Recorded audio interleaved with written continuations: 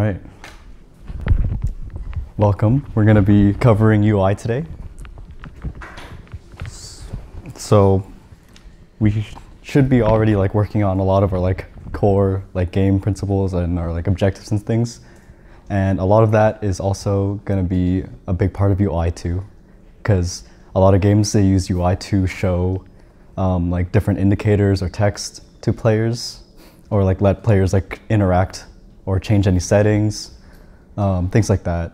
So UI is a really big part of games, just to show you how, or show what kind of different aspects you could tweak. It gives another set of control.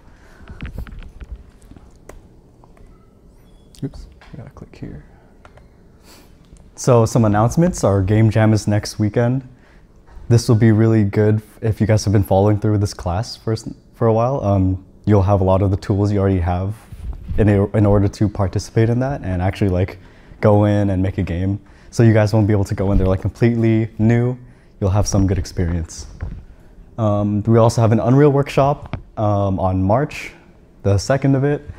It's going to be Monday at 7 p.m. So it's the normal meeting times where our projects meet. There will just be an Unreal workshop instead. And of course, our offers applications are open, so you guys can go to that link if you guys are interested.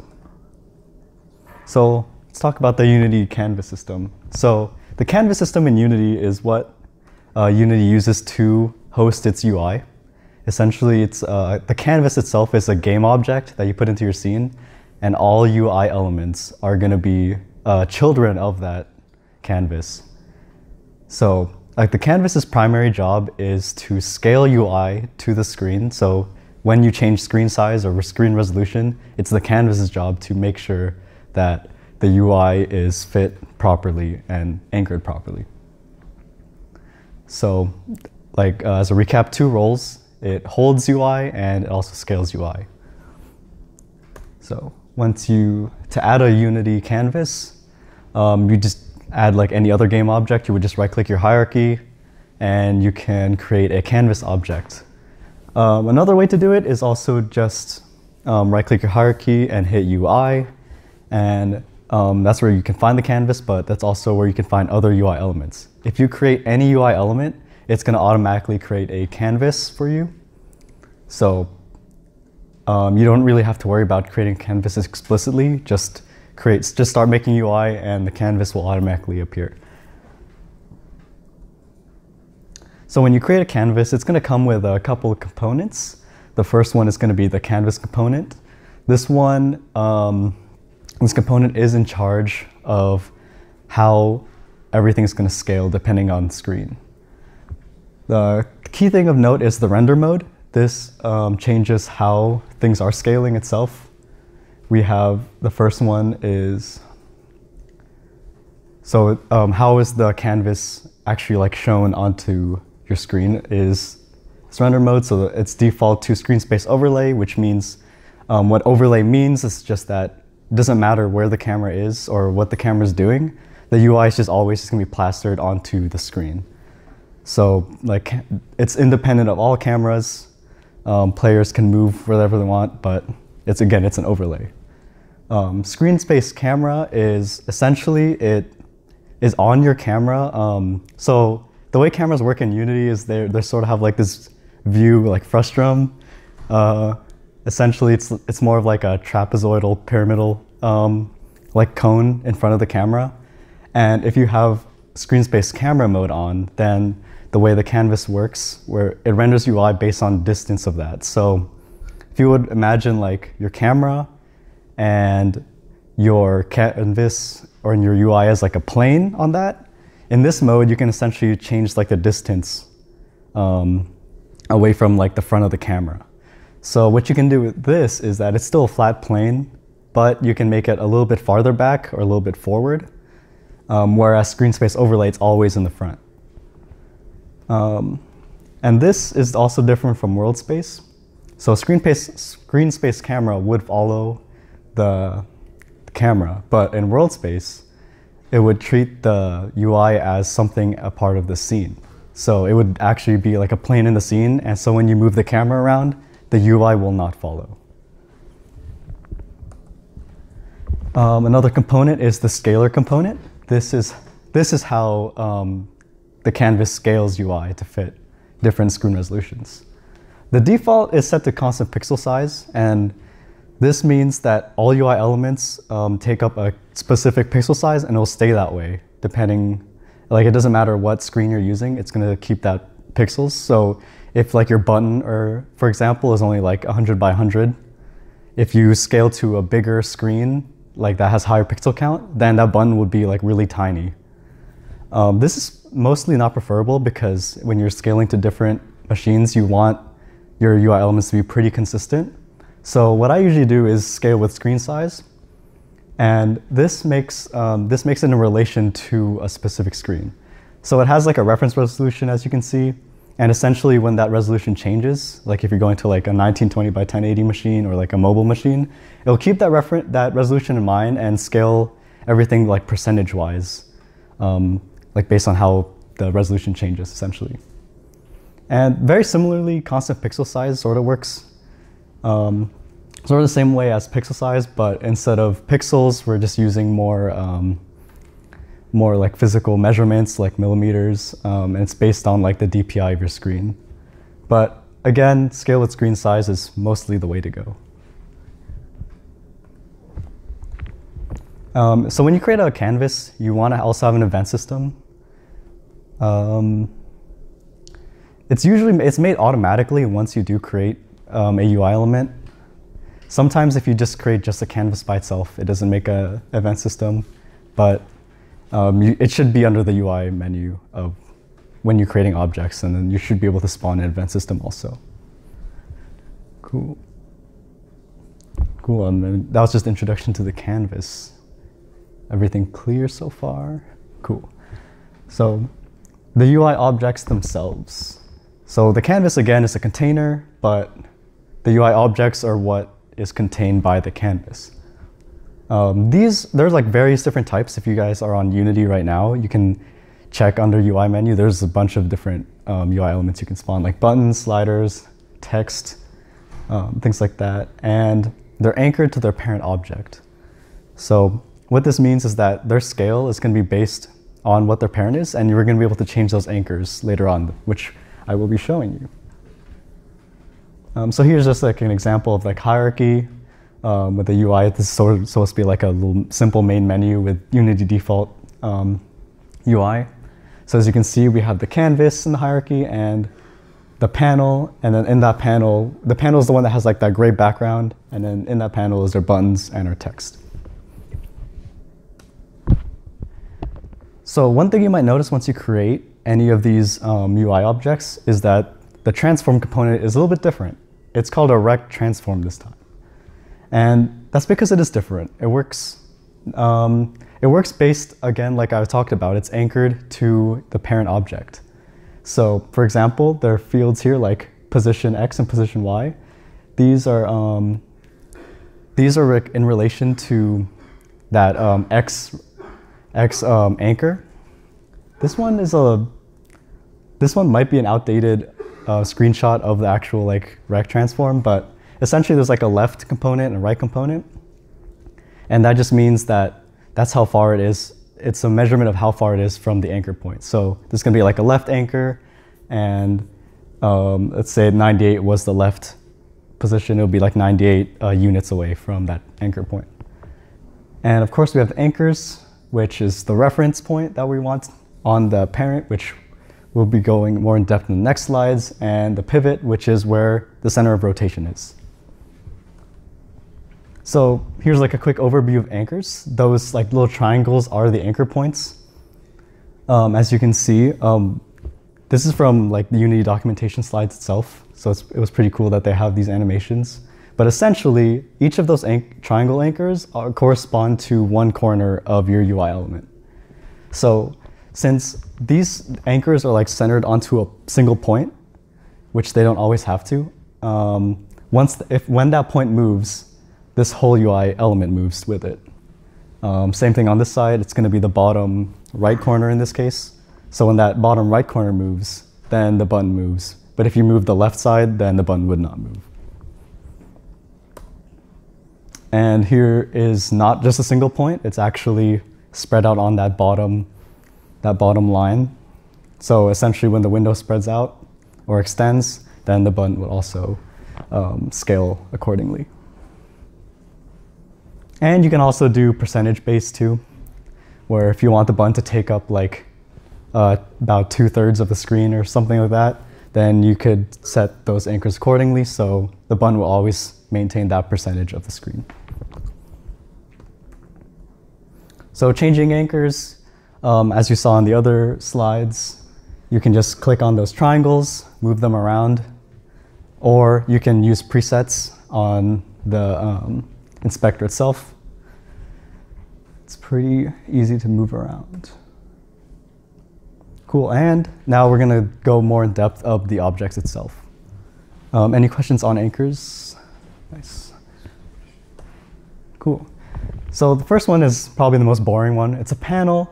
This is, like the canvas, is a container, but what changes it from the canvas is that, for one, you can resize it. The canvas you cannot resize. It is set to whatever setting you have, like if it's in camera space or if it's just like scaling with screen size. But a panel itself, you can change within the canvas. So you can make it you can like resize it to take like a small like top right of the canvas or anything like that. Another difference is that it also has an image. You can see in the editor that it's slightly gray. That's just the default Unity panel like color, but essentially it has an image. You can change it to a sprite if you want, but you can also change the color. So like you can use this in like a lot of menus. You can have like a nice little container like box for your buttons that can be changed. And you can also change its transparency and color too, which a lot of minimalist UIs use a lot of like transparencies. Another one is the text. This one is also pretty straightforward. It has a text component where you can type whatever you want, and it can also be referenced by your script. So if you reference a text object, you can just use the text object name .text, and then you can equals and set that to whatever you want. This could be used for different like sources of information. What I'm going to be showing you is a timer.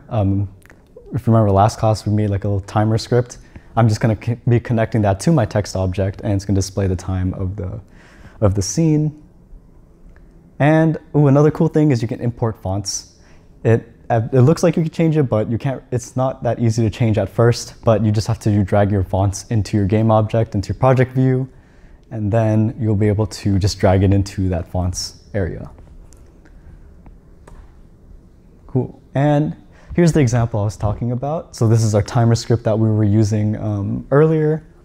This time, as you can see, I have a reference to the text, which is I just named the timer text. And all I'm doing is I'm just setting it to the game timer. So I'm setting a string with timer and then the game timer itself. If you see that toString F2, that's just like styling.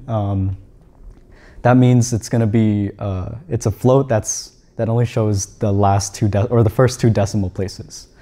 That way it's just not like a cluttered long string of decimal points. And here it is in action. As the time goes down, the timer ticks down, and it's properly shown. Cool. Another really big, important UI element are buttons. This is going to be one you're going to be using a lot. Once you create a button, it's going to actually have a text component with it. But more importantly, it has this button script that you can edit. And this lets you change various options, like the color of the button when you press it or when you're highlighting it. But more importantly, there's this on-click field.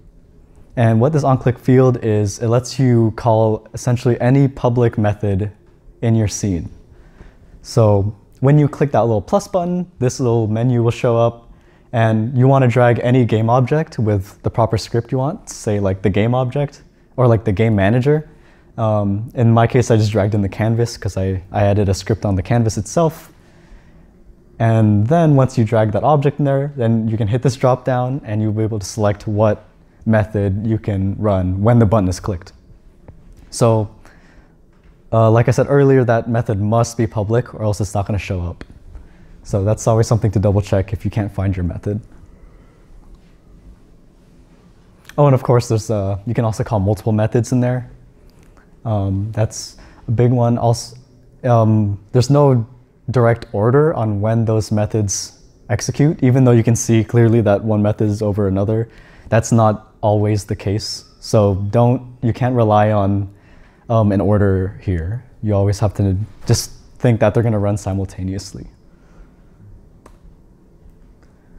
And another UI element will be our sliders. This, like the button, will call a method, but in this case it's onValueChanged. So sliders come with a bunch of like child components, but essentially though, as a whole, it just works as you would think as a normal slider. You just slide a handle around and it changes a value. In this default case, it's from 0 to 1 and it's a float value inside. And you can easily get that also via script. And the onValueChanged is what you're going to be using a lot, especially if you use sliders for like your menus or options. You want to call onValueChanged, or it's going to automatically be called when you change it, and it's going to change like your volume or things like that. One way that I like to use it, that's sort of not how it's like intended or like initially intended to be used, is as a health bar, because instead of having our slider change a certain like aspect, we have this time our health change the slider itself. So in this case, our slider, you can't actually interact, so the players aren't able to drag on it, but we're just going to be using scripts to change how the slider looks. Yeah, in this case, we also disable that handle that you saw, because since the player can't interact with it, we don't really need that.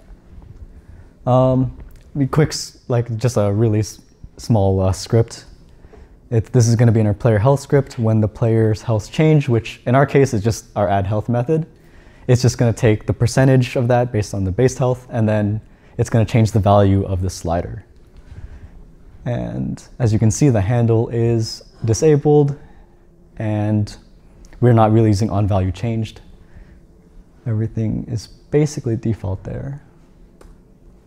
And here's how it looks when the enemy shoots at the player. The health bar just ticks down.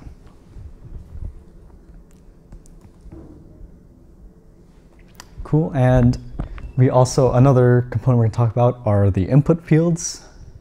These essentially, if you worked with like a lot of, especially like Android Studio or things like that, you can essentially just type in any input here, pretty straightforward, and then when you hit enter, I believe is the default, or you can also set a key yourself in your script.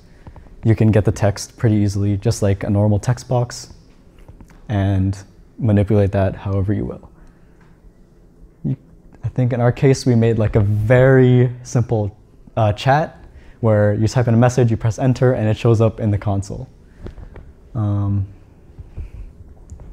Yeah, essentially this time we're getting that return key, and we are just clearing it and also saving that string. Cool. And next section is going to be for manipulating UI itself. We sort of talked a little bit about manipulation with anchors, but this is not really more so of the movement on this first part, but it's going to be of like visibility. So one way to change what UI is visible is just to disable it or enable it. And in the inspector, we would do that manually by just pressing that check mark, and that just like hides it or shows it. But in your script, you would use this method right here. You would find your reference to the game object and then just do set active and then true or false. Yeah, and here's a simple like panel switch script, which if you're gonna be making like a pretty nice like main menu or just any menu that can like switch through different panels, this is how you would do it. You would have your 2 panels or multiple if you have multiple, but in this case we were just doing 2. We remember what panel we're on with this bool, and when this is called, probably with like a button press or on clicks, it would call this, and then it would switch what panel is on at a time. And something cool that we sort of didn't cover before, but both of these are also mono behavior methods. So if you remember, we have our like update, fix update, start. There's also on disable and on enable, which when we're setting these enabled or disabled will be called. So if you have any like scripts that you want to run on those specific events, this is where you want to do it. Also, another key thing for UI and visibility, or like in layering in this case actually, is in the hierarchy itself, the UI that are like under, if they're like parented by the same object, right? The UI at the bottom will appear on top. So before in like the actual game view, you would change like that or sorting layer. In this case, it's just where they are in the hierarchy. There's something to also be careful about is panels, since they can take up like a whole like screen or portion of the screen, they can cover a button essentially. So I would pay attention to your order, because a lot of the times I put like a panel for like, just for like a background, but apparently it's over a button, or even when it's just like invisible, it still covers the button and the player can't click the buttons if something is covering it essentially. And we can also use the animation system in your UI. So if you remember, we used the animation system before to essentially change like sprite animations. But like I said before, you can also use it for movement too, since it's like, it has that record feature. You can record specific movement like a UI going down or up. And this could be used just like, it's more of a polished kind of thing, just like to make smooth UI transitions instead of just like a screen like just appearing. You can have it sliding or fading in. And here's just an example of that from Unit 108. The menu just like slides down, and then different elements are like fading in and out. And yeah, now we can go to designing. Yeah. And these lectures are going to be a little bit shorter now, since we've already covered a lot of the core components. But yeah, go ahead, Brent. Awesome. So I'm going to be covering designing UI and feedback loops. So there's quite a few principles that go into game dev UI. So at its core, UI should tell the player what they need to do and then move out of the way so that the player can do what they need to do. So these are like some good questions to ask yourself when designing UI. Does this interface tell me what I need to know right now? If a game isn't telling you what you need to know at a particular point in time, it's really bad to play. Pretty self-explanatory. Is it easy to find information that I'm looking for, or do I have to like look around for it and look in various areas? This is sort of just like ease of use for menus.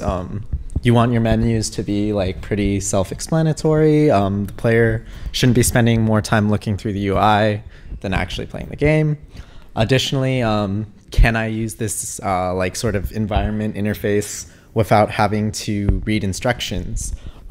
This is especially important in like modern games. Back in like early 2000s, people actually read instructions for games, but nowadays everything's supposed to be intuitive, so best be making an interface intuitive. Are the things I can do on the screen obvious? A good question to ask, because you want your game to have gameplay elements that are obvious, at least in terms of core mechanics. Do you ever need to wait for the interface to load? So basically this question is basically talking about the concept of always loading your interface first. That way you never have to, the player never feels bogged down by the interface, but rather by like a loading screen or something like that. And are there any like tedious or repetitive tasks? Basically, can you add in more shortcuts to your UI to make the game feel better? So that's like the basic UI principles. So moving on to feedback loops. So basically what feedback loops are how a game rewards its players. So the first and most common is a rewarding feedback loop and negating. So basically what these look like is they look like a sort of x squared situation or a negative x squared situation in a graph. And basically what this means is you can think of this as like kill streaks in Call of Duty.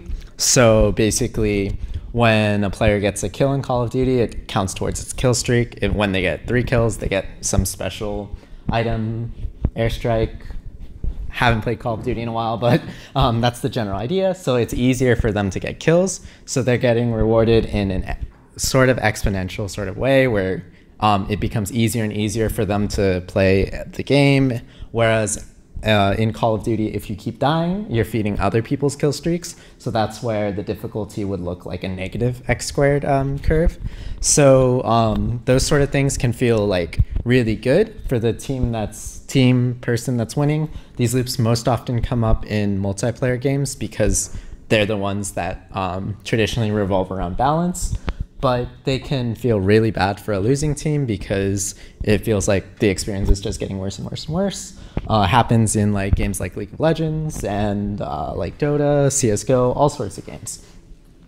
Then there's countering feedback loops. So countering feedback loops are basically when a player gets to a certain height in terms of positive feedback, the game artificially creates negative impact or negative feedback to punish the player for being too good at the game. The most like classic example of this that everyone's probably experienced is Mario Kart. When you're in first place, the items you pick up from like the spawners throughout the game are like pretty terrible. But when you're in last place, you get like super overpowered like items, and that's kind of what causes the curves to like balance out on both sides. So when you're at the bottom, you get crazy items that allow you to boost up and make you feel less bad. Whereas if you're winning, you get like terrible items, and certain items even target just you. So yeah, those are countering feedback loops. And then there's a lot of ways where you can like sort of reimagine feedback loops and make them go in directions that counter these two common feedback loops, because games have traditionally been static and have held to these two principles of loops for a really, really long time. So like a great game that sort of reimagines these loops is like Pyre. So what Pyre does is when you've won a set amount of games, Pyre is like a sort of like single player battle arena basketball sort of game. It's a really good game. You should check it out. But basically what it does is after you've won a few games, every game, your characters increase in experience, but you lose the character that has the most experience after a certain amount of games if you've won enough games. And that forces you to then use other characters who have different abilities. And it forces you to learn new styles of play rather than just continually snowballing. But it also doesn't necessarily do it in a negative way through the way it tells its story. So it doesn't necessarily feel bad that your character you can no longer play, but it feels like a sense of accomplishment that you've been able to get to that peak, and now you're falling down from that peak and you have to struggle to get back to that peak again.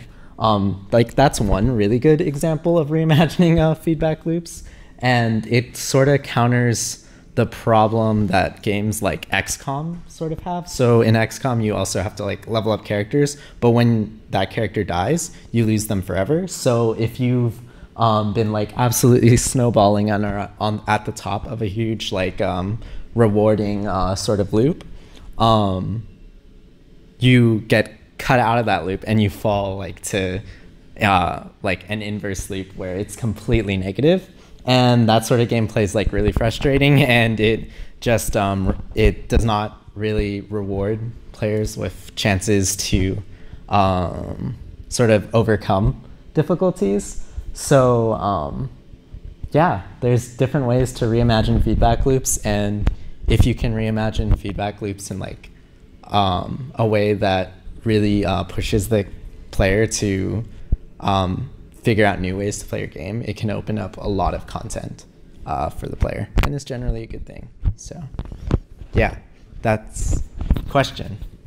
So for those graphs, is that, or like the x-axis like time, and then y is like rewards? So in terms of like this graph, the x-axis would be time, and the y-axis would be like position in a game, like position as in sort of like placement, like, oh, am I doing good, great, or just like flat out neutral, even? So yeah, that's what the axes mean. I didn't put in an example of negative reward, like a negating feedback loop. I should probably do that. But would it look similar, just going in the opposite direction? Yeah, it would just look like this. Yeah. Also, make sure to fill out officer applications.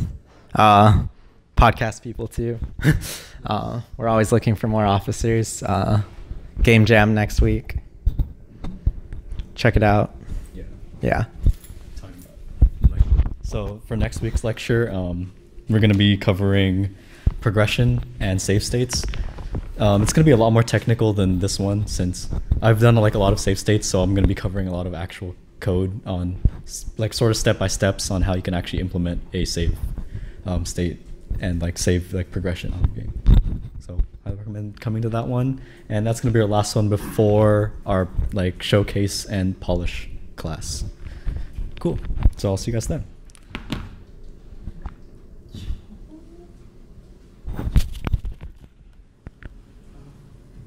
So I had a question about the game jam. Mm-hmm.